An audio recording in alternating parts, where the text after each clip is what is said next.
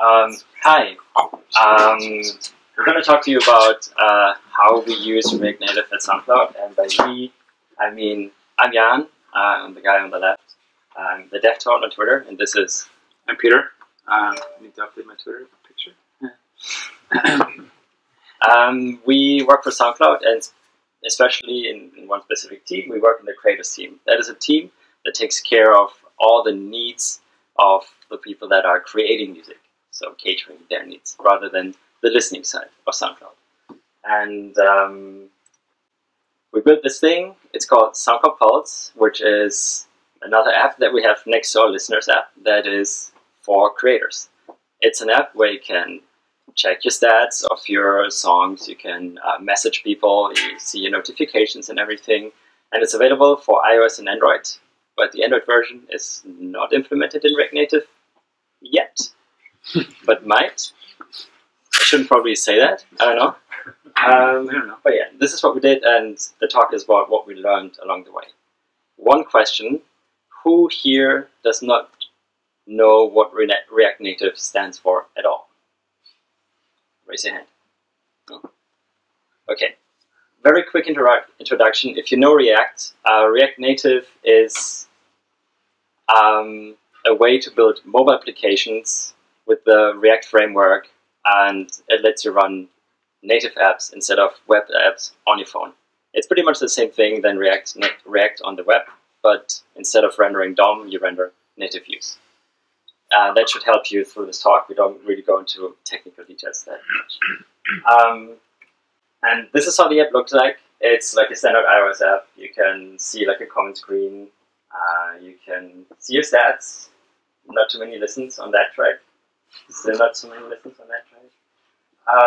And it looks and behaves like a regular native app. But let's step back a bit and talk a bit about our motivation with this. For our background, so we wanted to have this companion app for creators, and you saw all the features it should have. The problem is we did not have any mobile developers available in the company at all, because we were all busy shipping our subscription product, and we could not have any on the side to work on that. And hiring them, as many people might know, is a pain in the ass because everybody needs them, and so they can choose what they want to do, where they want to work.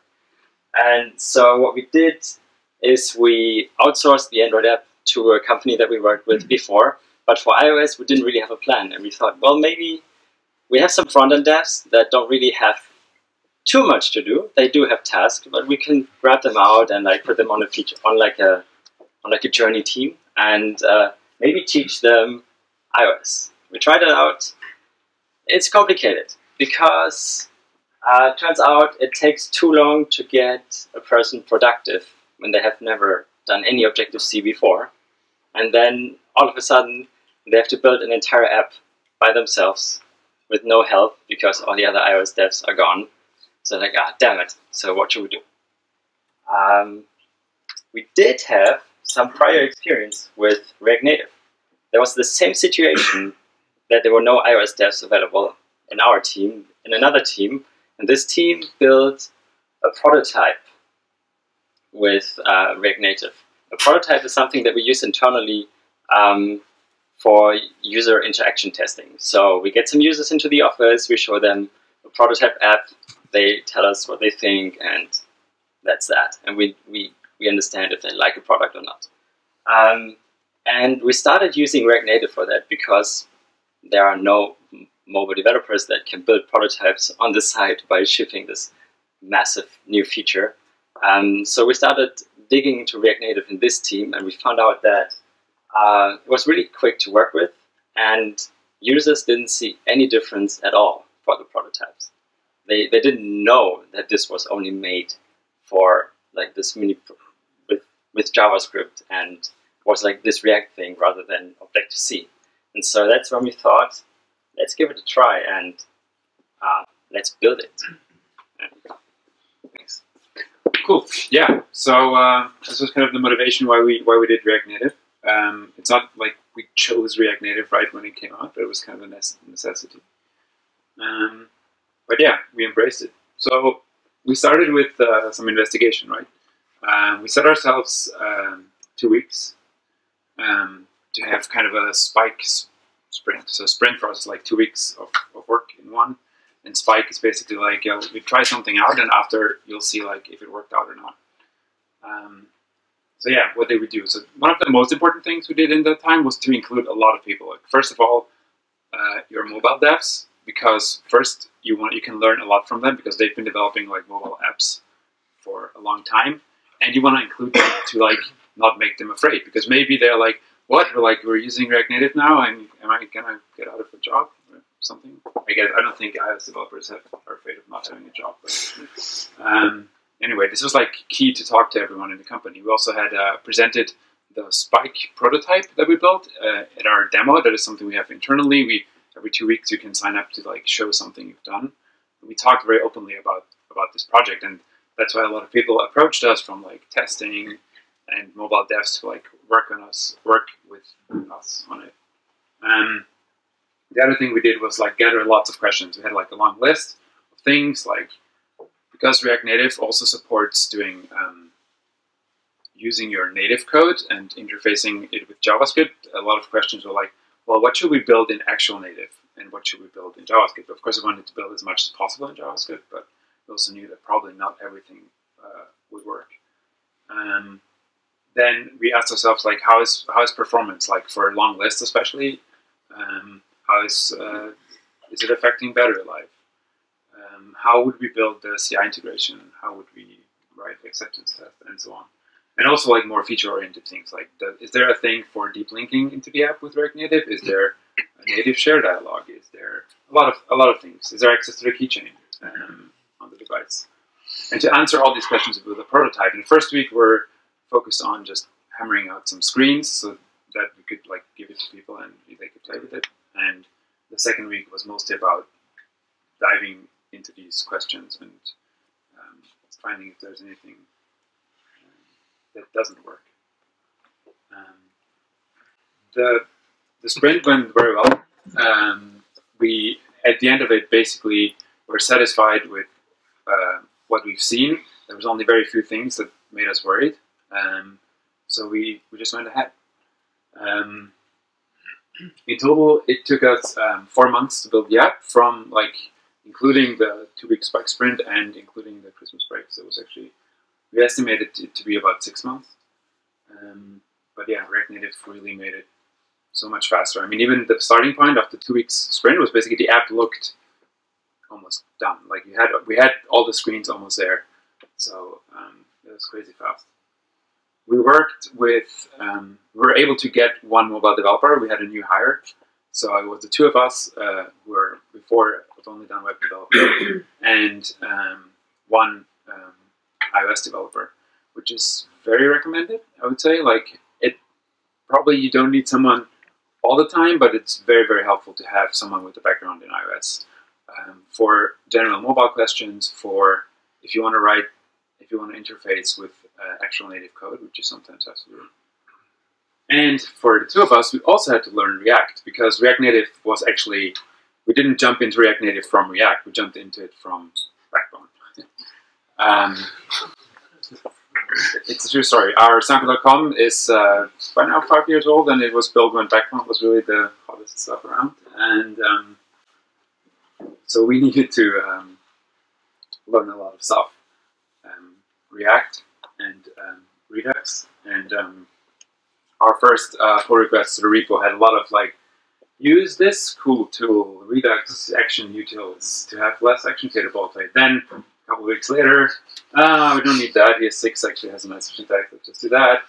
And a lot of like, oh, unnecessary state check here. And also, performance. We realized that should component update is a very important function. This is the result, like this is like the performance output of like idle time before and after implementing like a simple should component update in like one of the much used like list items. Yeah, so we learned React and React Native at the same time. the fourth thing is tests. So as a web developer, you do write tests a lot as well, of course. But in case of emergency, it's pretty simple to like, let's make a hotfix release. Not so much with mobile apps, but Jan will talk a little bit more about it later. So that was the journey. What have we learned along the way, apart from React? There are some really, really nice things in React Native. One of the things that weren't shipped right off the bat in React Native, but were added while we were working on it, was really nice animation support. We haven't used it too much. The screens, the GIF you see on the right is something that's not in the app yet. We have like an app intro screen, and we're trying to add a couple of animations to it, so it's kind of in development right now. But it's like very, very nice to work with. There's layout animation, which is basically just magic. You like have a state change, and it just animates it magically for you. You have hot reloading, which is so like you save your file. Not only does it like restart the app, but it basically reloads exactly just the module that changed, and you stay where you are, which is like perfect for like when you do a lot of style changes and you're like somewhere deep inside your app. And of course, you feel very at home with when it comes to debugging, because you just connect your Chrome or other debug tool to it, and you just you set breakpoints, you use debugger, you use console log, as you're used to in your browser, and it works really nicely. About libraries, so what I mean with this is kind of how. So first of all, if one of the questions we had for the native bit, like Facebook and Google SDK for signing in, access to the keychain, AppBoy, these are all libraries that kind of live in JavaScript and on the native side, and they already all exist. Because we were like wondering if we have to write a lot of native code ourselves. We didn't have to, because as I said, like the community is very fast, and a lot of tools already exist. If they don't, then you can write a so-called native module, which you have to write Objective-C right now. But the style of it is very simple. So you write if you already have like a lot of Objective-C libraries, and you're worried you can't use them, you can. You just have to basically write an interface for them so that JavaScript can actually call your Objective-C methods and also get events back. And another thing that's quite handy, because it's just JavaScript, all the web libraries that you already have, if they don't like rely on somehow being in the browser, which most don't, then you can easily reuse them as well. So we have a library for infantilization, which parses out strings and automatically sends them to a service. You could just reuse that. We have one where you can like define API endpoints in a nice way. We could also use that. And then kind of how much of your existing infrastructure, if you're already building mobile apps, can you reuse? Most of it, as it turns out, because it's almost like when you build your app on a CI, then it's very, very similar to a native app. It's just one additional step. You have to compile your JavaScript. If you want to write acceptance tests, and you probably should, again, it's very similar to your setup. So if you already had a setup that worked for an iOS app or an Android app, then you can reuse it. As a web developer, it's like funny, like acceptance tests on mobile are very, very slow. And the setup is, you can run into interesting situations. So we have a bunch of Mac Minis in the office, but we also have a private NPM repository that we wanted to access. But because the Macs are in our office and they kind of are, they would be easy to steal, they don't have access to the VPN, not the full one. So we ran into like funny things of how do we actually download anything from NPM on our CI. Eventually, we found a solution, but yeah, we can talk about it after. Talking of funny situations, Jan's going to talk about a couple of React Native projects. So we started out when React Native was quite immature, and I mean it's still quite immature. So if you would start now, it has some problems. For example, the release cycle. So roughly every 2 weeks there's a new release, and it's most of the time a breaking release.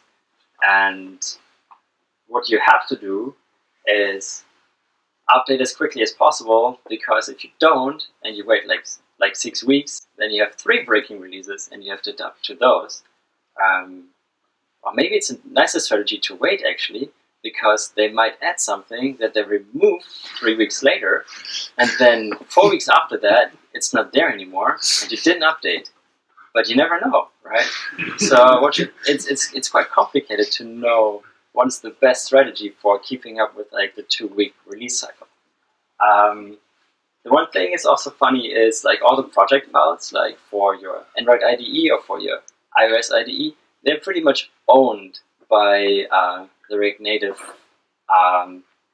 team, or by the React Native setup that comes up. So when you upgrade React Native, there's like a step that is like a horrible user interface.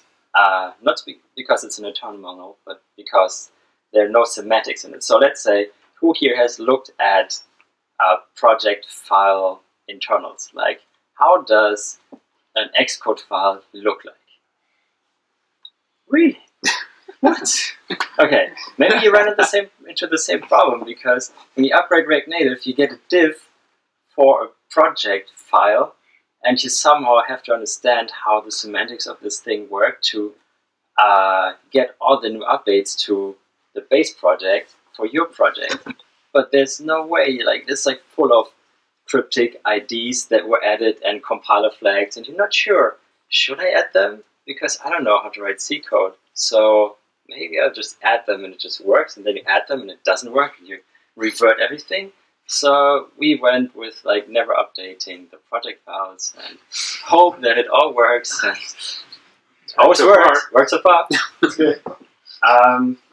But with all these like breaking changes you have, if you use third-party libraries that rely on like internals of React Native, they will break very often as well. And that is kind of a problem. But most of the people that publish these libraries, they're quite open to changes, and we went in a couple of times and changed things there, and it's quite nice. Still a problem though if you have like a tight schedule and you cannot, let me spend 2 days on fixing this third-party library. That's a problem. So when you upgrade, acceptance tests are key. You really need to know if your app or all of the screens are still working, because there might be, I don't know, some mini API of React Native that you were using, and they changed something in there, and you just would never find out if you don't either test all the screens yourself, or you have acceptance tests, or you use something like Flow that hopefully has like the new API updates already internalized, but that never happens. So. There's a couple of bugs in React Native. Really? Yes. There's more than 1,000 open issues. Some of them are dupes, so I would say 700 open issues. And one of the problems for like JavaScript people is it's really hard to solve problems in native land, because you land in this line, or maybe you find out how to attach the debugger in Xcode to run your app in debug mode, and then you end up with a stack trace that is just binary code. You're like, yay! I don't know how to fix this. I have no idea. And so it's good to have a native developer with you to ask. Like, oh, please tell me. So what you can do when you encounter these problems, very often you can just downgrade React Native. If you're like, oh, update, new version, oh no, we go back. I always do the same way, just go back. I know, fear of missing out, but it's fine if your app runs. So for example, we're currently blocked by this bug. I took like 4 of the issues that are related to this. It's like RCT image loader is like a Facebook library or an interface to a Facebook library that loads images in native land. And you have to use that because when you want to show an image, it's internally using that. And when you have a long list and you scroll through the list quickly and images load asynchronously and they're already clipped, it crashes.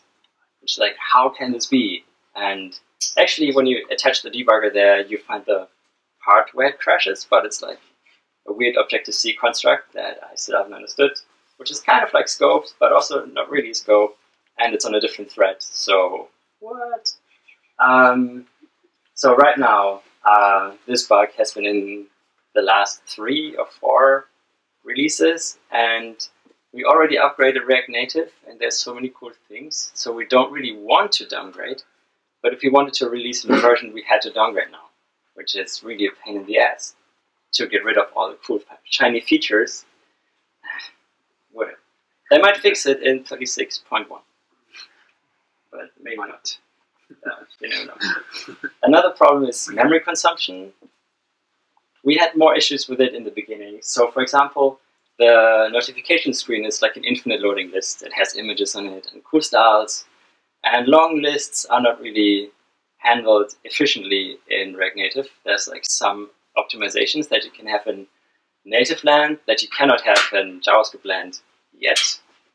And so what would happen, we would scroll, so the app is like, oh yeah, super nice, and it's like stuttering more and more, and then it just explodes, and you have like OOM crashes, which are out of memory crashes, which, what is that? How can a device run out of memory? I'm a web developer. That really never happens. I don't know. If it crashes, it's because, I don't know, you use Canvas in a weird way or something, but no. And one thing is, if you know iOS apps, they have like these tab navigations. So you have one screen, you scroll, but you want to see something on the other tab. You tap on it, it changes screens. That's when the garbage collector kicks in. So if you have like a super long list that is hogging up memory, and you want to switch screen, it's like, just sits and waits. So yeah, let me collect this garbage really quickly. And quickly is not really quick, and that was a real problem in the beginning.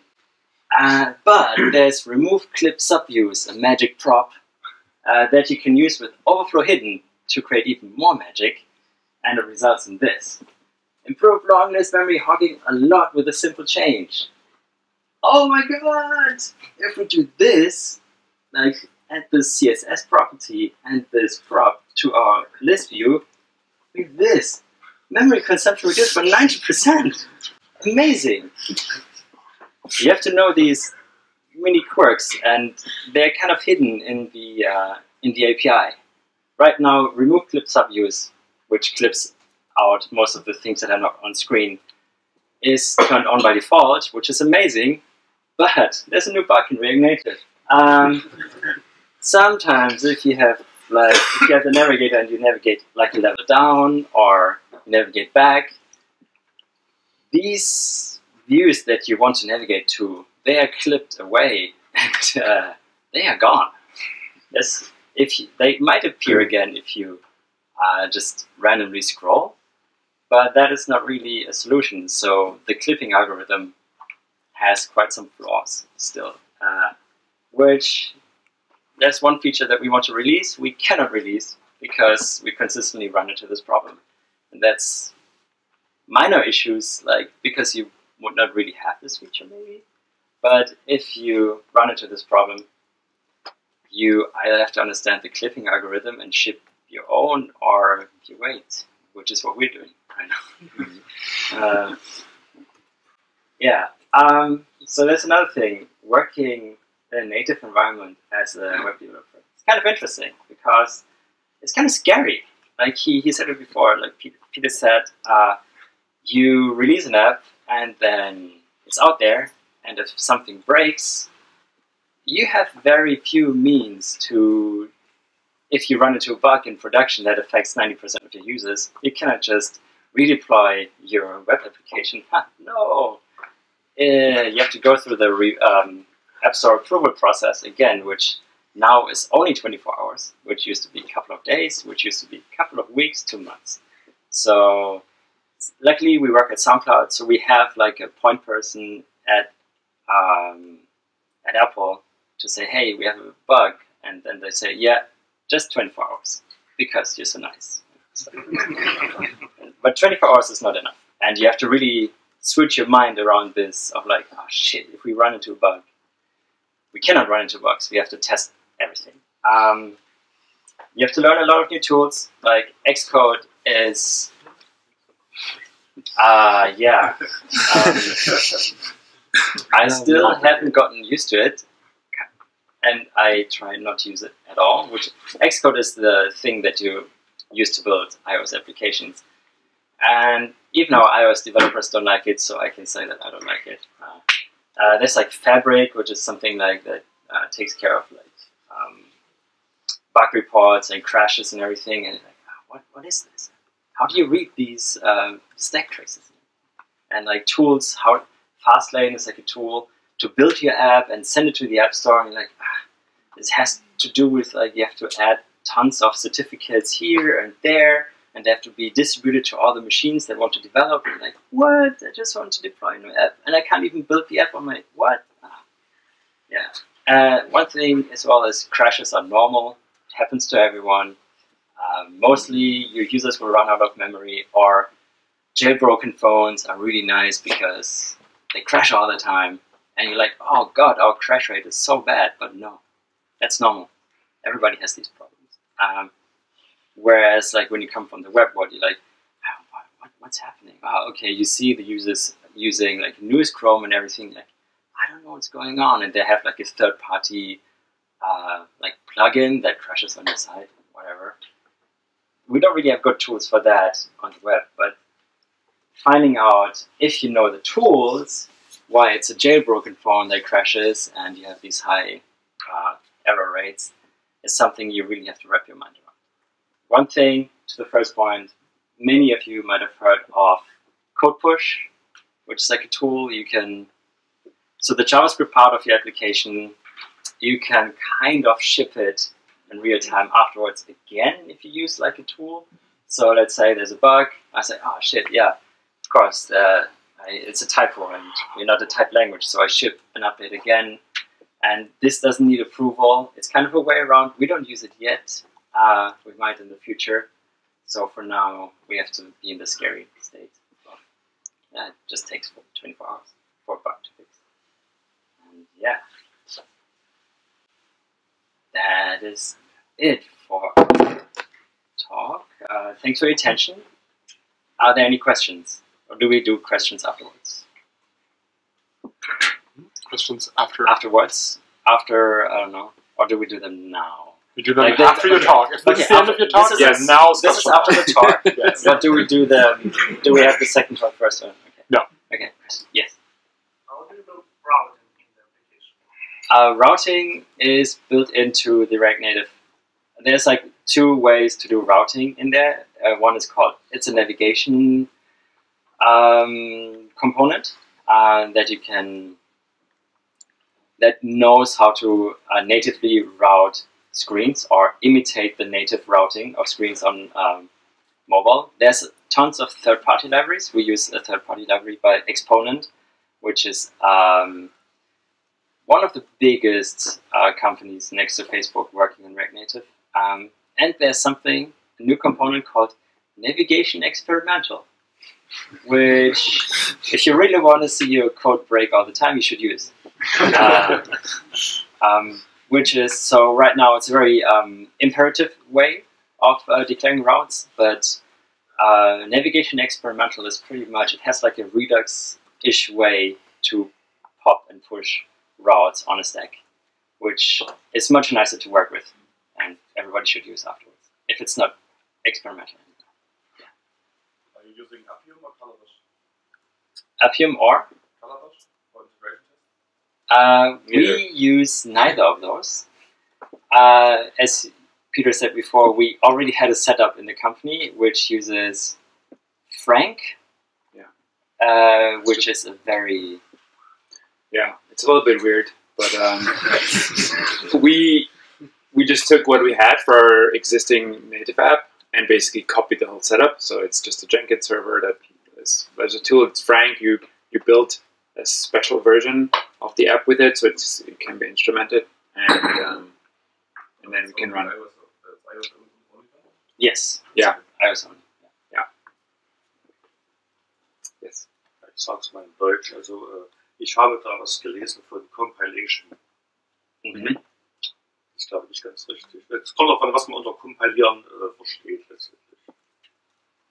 Es steht da nicht zur Bildzeit ein nativer Code, sondern zur Laufzeit steuert das JavaScript native Objekte über eine Kompilieren.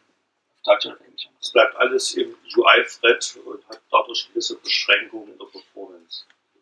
But you could repeat the question in English. Yeah. Yeah, the question was, we mentioned compiling JavaScript on our slides, and the way we meant it is not that you compile JavaScript to native code, it's you compile the JavaScript itself because it's not ES5, it's like ES6 or ES7 sometimes even. So the only thing that happens is that your JavaScript gets compiled to something that the engine on the iOS device can understand. So it's transpiling. Aber es bleibt JavaScript, es wird zur Laufzeit interpretiert. Das ist Späße, das ist keine Abwertung. Ich wollte nur sagen, dass es eben nicht wie bei Xamarin oder bei Native Script, dass er tatsächlich transformiert wird. Yeah, it's not being compiled into native use. No. Did you run any visually problems, like if you have a task or you want to display something like graphs or something, what kind of restrictions do you have? We have one view with graphs. So we have the stats view that has a simple, GIF we'll get to it eventually, which has a simple bar chart. And when you hover, it highlights like the current graph. Yeah, it's like it's really easy to build like interactive charts or visualizations of any kind in a descriptive way, in the React way as well. So either by just using views directly, or there's what is the other one called, the ReactHH. ReactHH, which is kind of like SVG-ish. So as far as I can see, it's not a very complex app. And can you say that you're generally happy with what React Native can deliver? Yeah, definitely.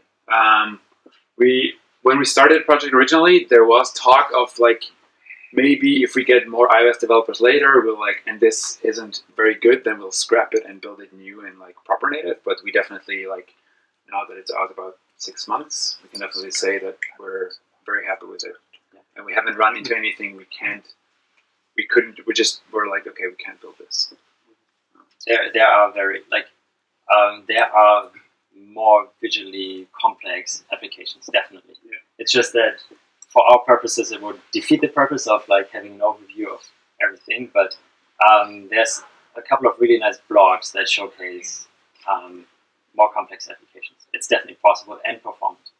Okay, so what you do want to build a game, you want to kind of build a website thingy. I'm not sure if I would build a game with it. That is definitely a different level. No, I meant more like complex transitions, for very complex animations. For example, in our listener app, we have a player that has relatively complex like interactions. You can like drag the waveform and it scales, and there's a lot of transparency and so on. I think that you could definitely build it. I don't know how performant it would be. I think it would be nice. The animations library is amazing, and so far it performs very nicely. But we will see, because there is stuff we want to build into this, so it will get more and more complex. So far we haven't run into anything that's crazy. I mean, we told you the gotcha, so it's not all perfect, but in general we're happy with it. Sorry. First. So just for animations, what kind of library you use, or use the native? There's a library in React Native. It's just it's called Animated. It's built into React Native, so we just require animated, and then first of all there's layout animation, which is really, really nice. If the animation you plan is basically you have one state of your component and then you have another state, you can just tell it to animate this state, and it does it automatically. You don't have you can't fine-tune the animation much, apart from the duration, but it works very magically.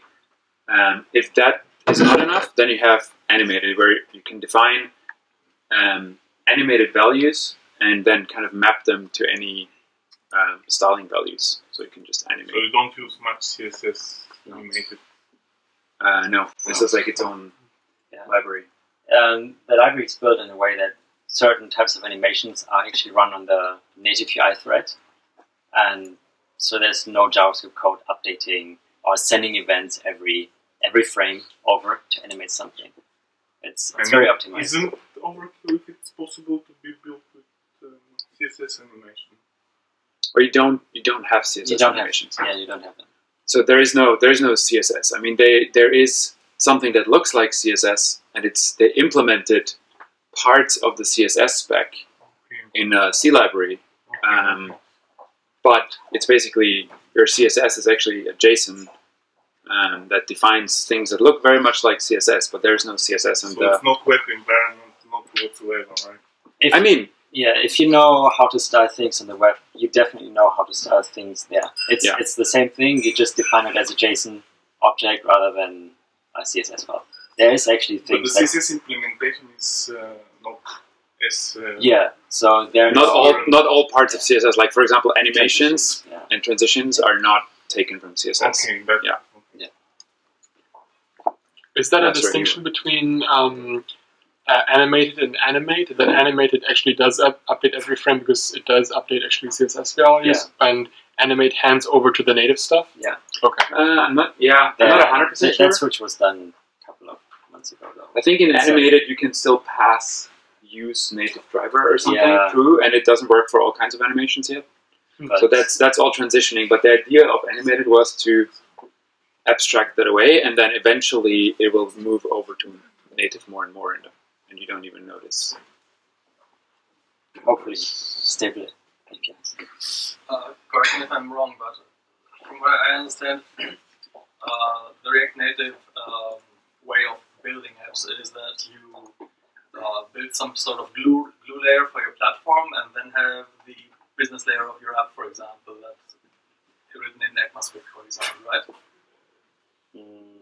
Not sure how you mean that. So it's you're not writing Objective-C code, you're writing ECMAScript. Yes. And you have some layers, some files that connect that ECMAScript to the platform, so to iOS classes, for example. That's only done by React Native. You don't do that.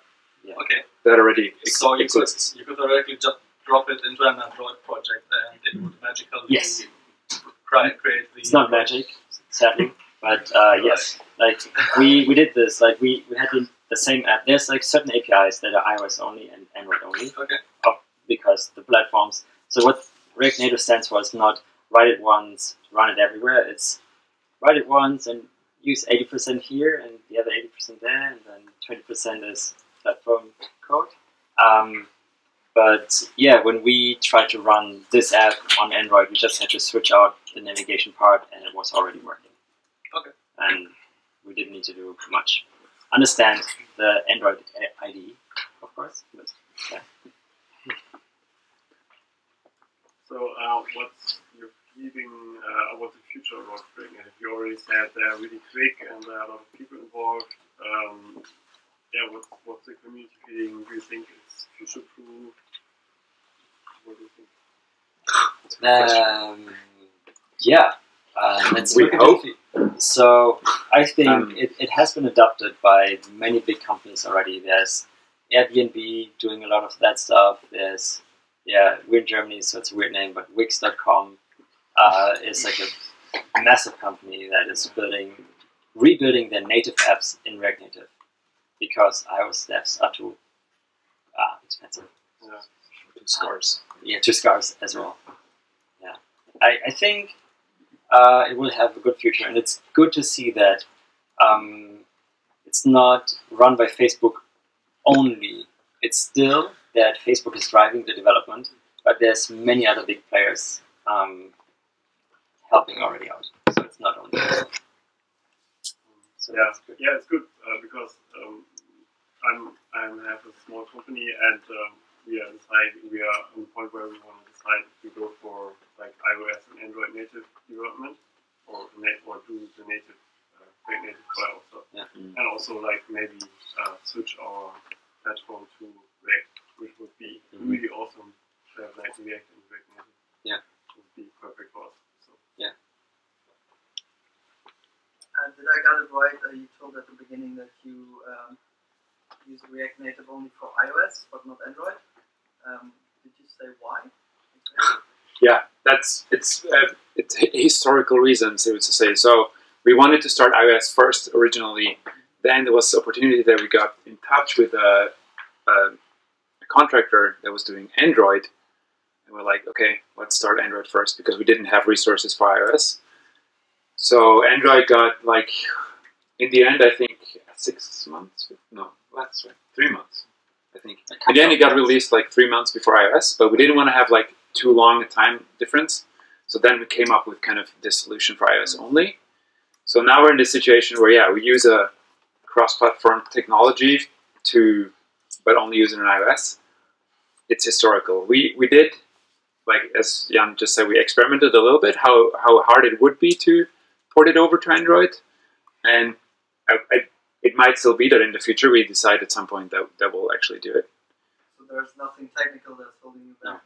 No, not really. I mean, yeah, we would have to like set some time aside to like bring it over, invest the 20% that are not there yet, plus address some Android-specific issues. But yeah, there's nothing holding us really back now.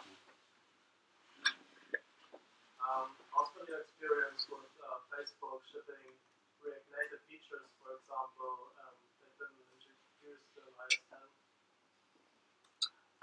10? Shipping them fast, or do you have to wait for them? That's also a very good question. It's spotty. That a lot of times it's non-Facebook people I see opening pull requests for that. For example, like 3D Touch.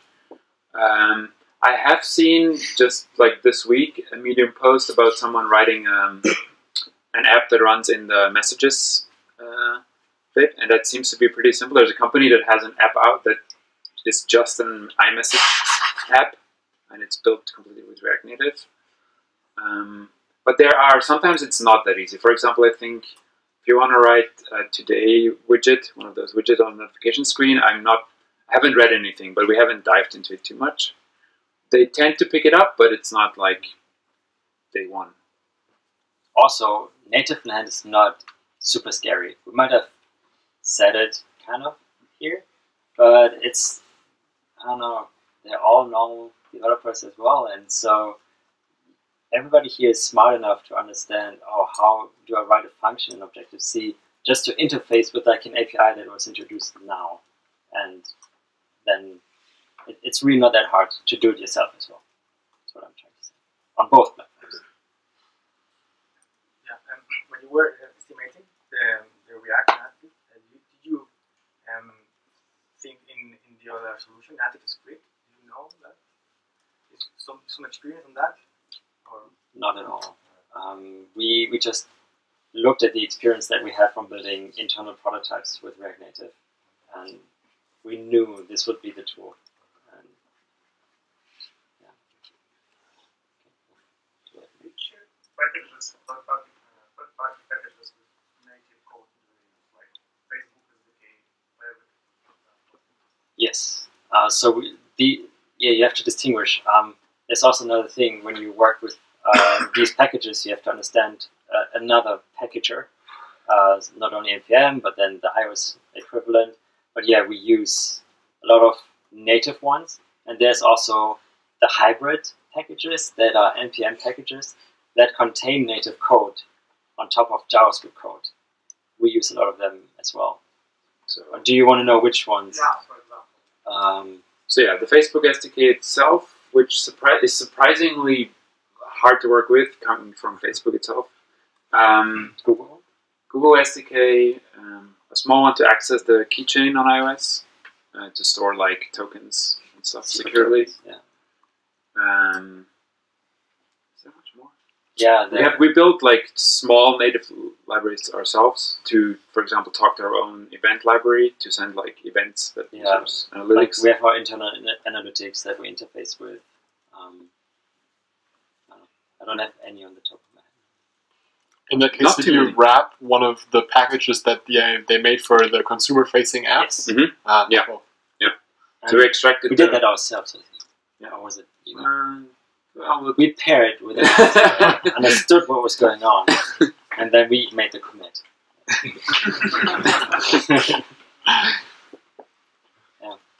Yeah.